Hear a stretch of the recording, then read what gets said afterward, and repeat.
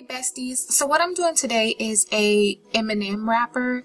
I am going to do this in Cricut Design Space. You can always use these same measurements in Publisher or Word, Photoshop, or whatever other software you use.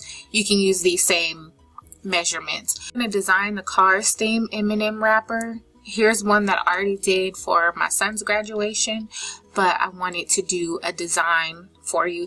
This one was just really time consuming because of all these different paint splats and all that stuff. So I'm just going to do one that's a tad bit easier and give you guys the measurements. So let's get down to the business. So we'll start with 2 squares. The first square that you'll use, you're going to click your lock proportions and you are going to make this 7 inches by 6.5.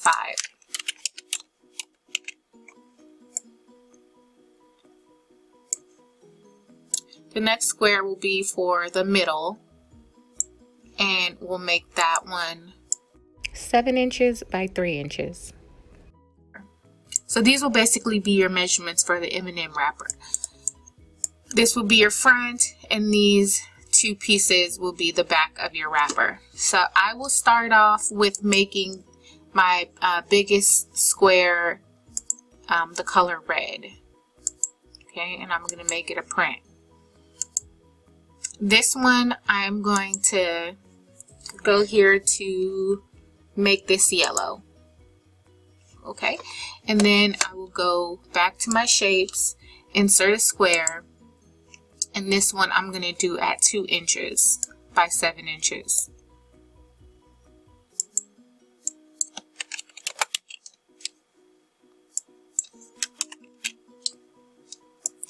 So I want this one to go right here in the middle, and I'm going to make this a print.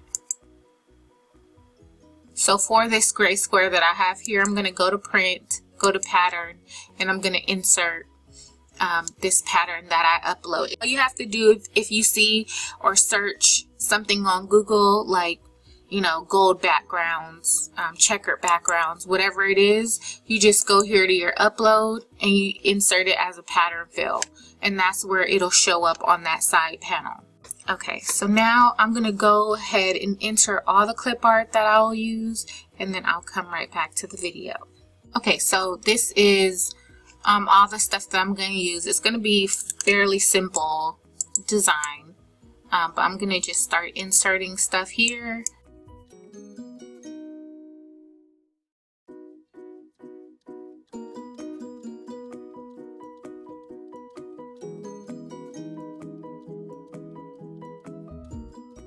Anything that goes here on top or on the bottom has to be flipped horizontal and vertical.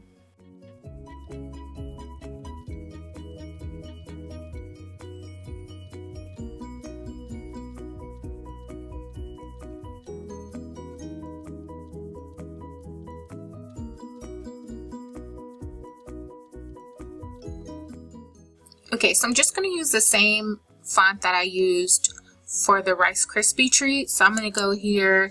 It's called Barbatrick. This one right here. I got it from DeFonts, so I'll link it down below if you're interested.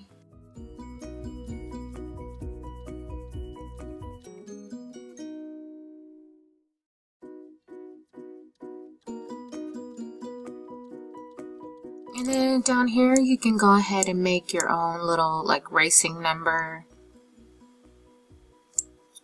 or whatever.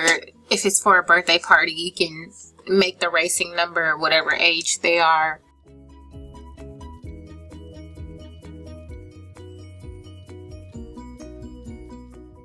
So I will go ahead and flatten this. I'll go to make it, and you'll see what they look like here. Printer, advanced options. Go to preferences, and then premium presentation matte is what I print on, and high quality.